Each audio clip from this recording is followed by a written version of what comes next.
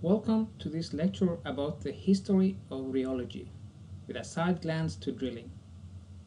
First of all, I'm sorry I could not be there with you, but I'm really glad the professor showed so much flexibility and let me hold these presentations remotely.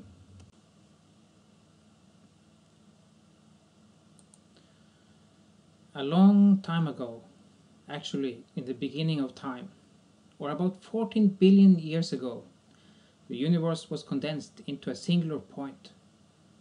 A microsecond later, the first fluid was generated, a quark-gluon plasma, or the littlest fluid. Fun fact. This fluid was recreated in the Large Hadron Collider at CERN in summer 2015. And scientists have since then showed that this fluid behaved almost like a near-ideal Fermi liquid.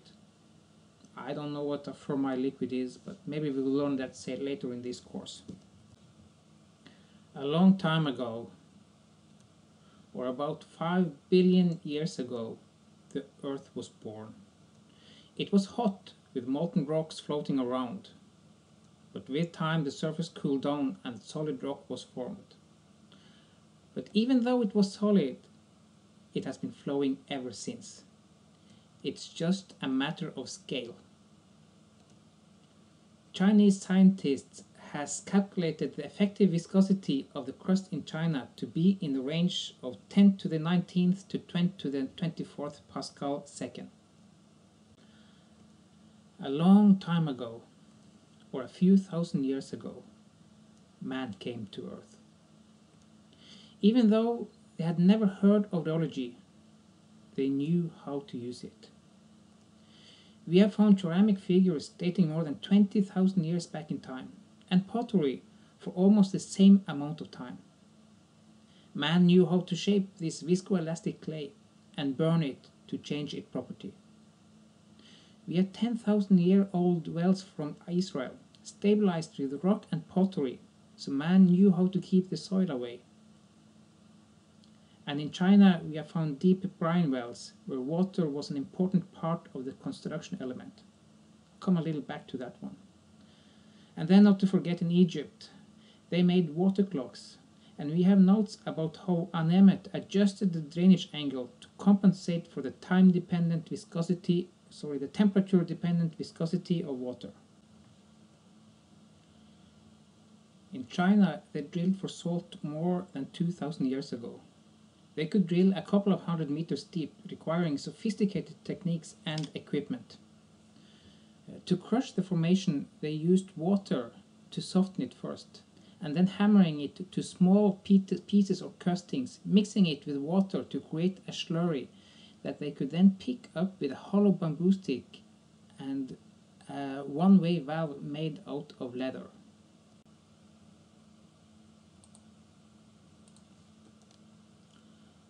When Bingham founded the American Society of Rheology in 1929, he defined rheology as the study of the formation of flow and matter. But to distinguish it from other engineering sciences, like for example continuum mechanics, it's often necessary to add some clarifying remarks. And in Wikipedia they're trying by adding primarily in a liquid state, but also a soft solid, or solids under condition in which they respond with plastic flow rather than deforming plastically in response to applied force. Surely correct, but a bit hefty for me to follow that one. So I try to stick with the Bingham, the study of the formation of flow and matter, and then add what Barnes says. But Newtonian fluid mechanics based on the Navier-Stokes equation is not regarded as a branch of rheology, and neither is classical elastic theory.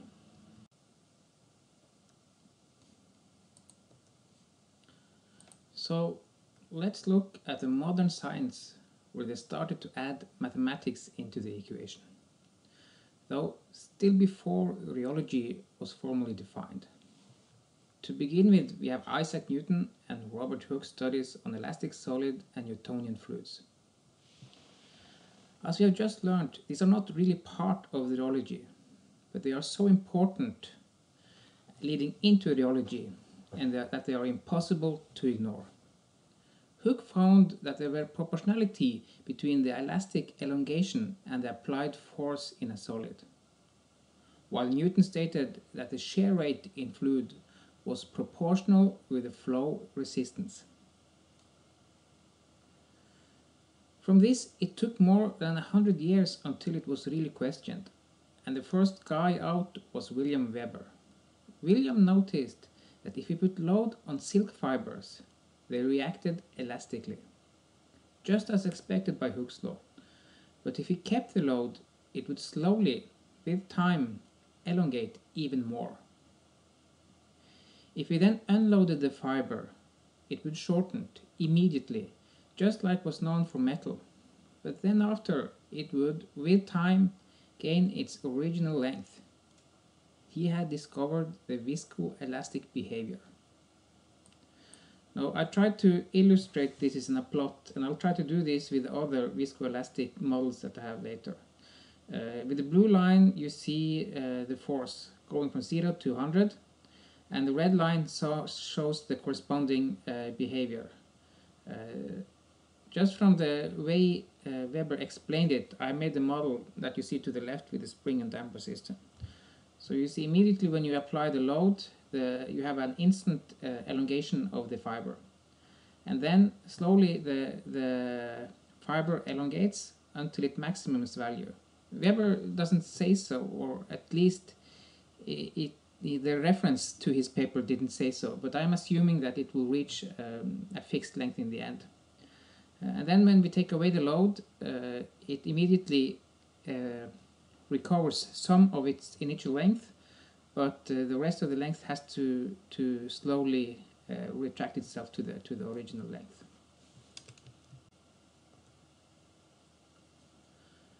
By the year 1845, the Navier-Stokes equation describing the viscous fluid motion was well established. This is a fundamental equation in fluid dynamics and can be used to solve many scientific and engineering problems. A direct deviation from this equation was the Hagen-Pouville equation established in 1845. This equation gives you the pressure drop in a laminar flow through a pipe, also valid for Newtonian flow only. So it kind of falls outside of the rheologist's scopes, but still I think this is something all rheologists should know about. Another discovery at this time that had big importance for drilling was done by Henry Darcy. He was designing the water system in Dijon when he came up with the relationship between flow and pressure for flow in porous media. The oil industry was still happily unaware of the importance of this equation in reservoir engineering. They believed the oil was still floating around in between cracks in the rocks. And also they thought that there was so much oil that they were not concerned with optimizing the reservoir drainage. The real research around flow of oil and gas in porous media was not started before the 1920s. But from there on, the Darcy study was important. There was, however, another discovery that caught the driller's interest. Fauvel drilled the first well pumping water through the pipe to bring the cuttings up the annulus. With this technique, he drilled a 170 meters deep well in 22 days, something which apparently was quite fast at that time. In the years that followed, new developments in drilling followed fast, but the next big rheology breakthrough was done by a Mr. Chapman, and he mixed water with mud with the purpose of forming an impermeable lining on the walls of the well. This also opened up for designing viscosity for better cut transport and for adjusting weight for pressure control. Such was the birth of drilling mud and a whole new industry. Soon after this breakthrough, Mr. Buckingham saw that it would work even better if he replaced water with oil. But interestingly enough, they did not use oil-based mud in oil wells due to fear of contamination, or also that the reservoir fluid would be pushed further into the reservoir. So oil-based mud was an artifact to begin with for water wells only.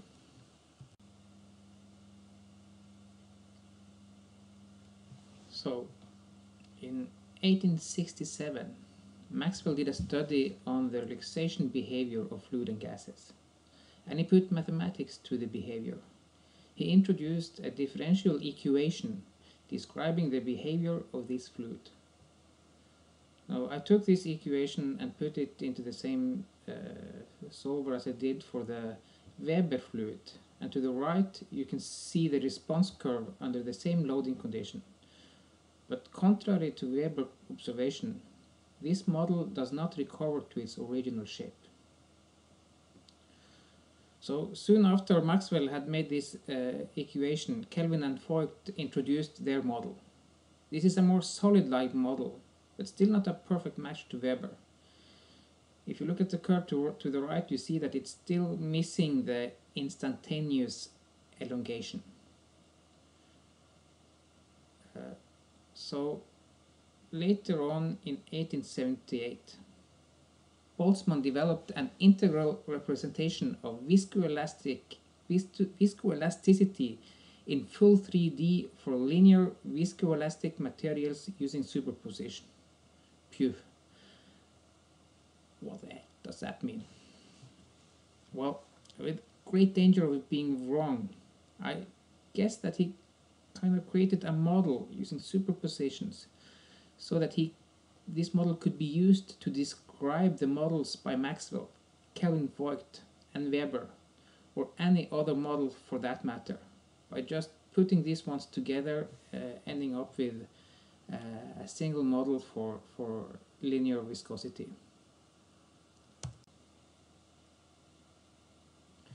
From 1922 to 1926, we get introduced to several different models for describing the viscosity of the fluid. Three of the most common are power law, Bingham and Herschel-Brockley models. Newtonian fluid is just a special case of each of these three, and in fact both Bingham and the power law models are just a special case of the Herschel-Brockley model. Power law provides a shear thickening or shear thinning effect. Typical thickening effect is what you see in cornstarch, as it gets heavier to stir the faster you stir. While thinning effect is what you find in, for example, hair gel. When you try to roll it in your hands, it gets softer than when you stop and it's more sticky. Bingham plastics behaves more like a viscoelastic material. As long as the shear stress is below the yield point, or tau zero as you see in the equation, the material behaves as a solid, while as soon as it starts to flow it will behave as a Newtonian fluid. If you look at mayonnaise, it might behave like a Bingham. It will have some shape, but it will also be able to flow. Thixotropic behavior was first described by Kuhne in 1863 when he was studying some muscle cells. But the name thixotropy was first given by Freundlich and Birkimshaw in 1926 in their study of suspensions. Thixotropic behavior is the property of a fluid to thin over time when subjected to shearing, and to thicken when left alone. In drilling, this is an important and dangerous property. The thickening of the mud prevents the cuttings from falling down when circulation is stopped. But if you start to move the drill pipe after a longer period without circulation, you will have a much thicker mud than expected, and it will require a higher pressure differential to fill the fluid beneath the drill string as the drill string lifts up. As a consequence, the pressure might fall below the pore pressure, and you could get an influx into the well by reservoir fluid. And again, this might end up as a kick. Then finally, in 1929, Bingham and others defined rheology and founded the American Society of Rheology. After the inception, a lot of theoretical work on rheology was concerned with describing the flow behavior mathematically for commercial applications. Differential models, integral type models, network models. I'm not going to dig into these ones. It's too difficult. In 1930, bentonite was discovered as the best ingredient for controlling the viscosity of mud. And oil-based mud was also accepted industrially in the industry. The following years there was an extensive research on mud, and it gained more and more importance in drilling. In 1950, air drilling gained a lot of popularity with the introduction of foam. It allowed for faster and less expensive drilling, and are still popular today, but it requires quite dry formations and are mainly used in shallow depth. In 1947, J.D. Fan patented a viscosity measuring device. That's 10 years after the first Brookfield rheometer was sold. But the Fan viscometer design was designed to measure the stress at different shear rate, and in particular Bingham plastic properties. But it can also be used for Herschel-Bulkley parameters. Today it is the best known and most used, at least according to themselves. At the same time, a new discovery made by Thoms and Augustin showed that introducing polymeric additives to a fluid could reduce the pressure drop in turbulent flow. Later, this was explained by the large extensional viscosity that would damp out the vortices in a turbulent flow. Extensional flow was a separate field of research in the 60s. Back in 1845, Stokes made the assumption of no slip boundary condition. This seems to be a valid assumption for most molecular fluids, small molecular fluids. But possible slip conditions was addressed already in the 30s, and in 1968, Pearson and Petrie showed that if the molecular size are greater than the wall roughness, slip can occur. Still, there are a lot to expect from modern rheology. Magnet-rheological fluids are fluids that can greatly change the viscosity when subjected to a magnetic field. The property was first noted by Winslow in 1939, but have not until recently found its application. Today, several different car brands use magnet-rheological dampers in their suspension system for the sport version of their cars. Nanofluid is also a new rheological material with lots of potential, even though the behavior was described by Maxwell already in 1873. Nanofluids consists of a base fluid with a colloidal suspension of nanoparticles. As you can guess, this opens for a vast opportunity of custom designing the rheological parameters. But the most promising property is the thermal conductivity, and numerous papers are promising applications for heat exchangers and coolers for different applications. Molecular dynamics is using microscopic simulations on supercomputers to calculate the macroscopic properties. Inception of this was in the 50s, but computer power of today is an enabling factor for this technology. Over the past 2 decades, a lot of work has been done to build hydraulic models that can predict what is happening downhole while drilling wells, with the use of multidisciplinary engineering, and where rheology plays an important role. With today's computer power, these models can run in real time and assist the drillers as an advisory system or integrated in the control system that are targeting autonomy. Thank you all for listening, and have a nice day.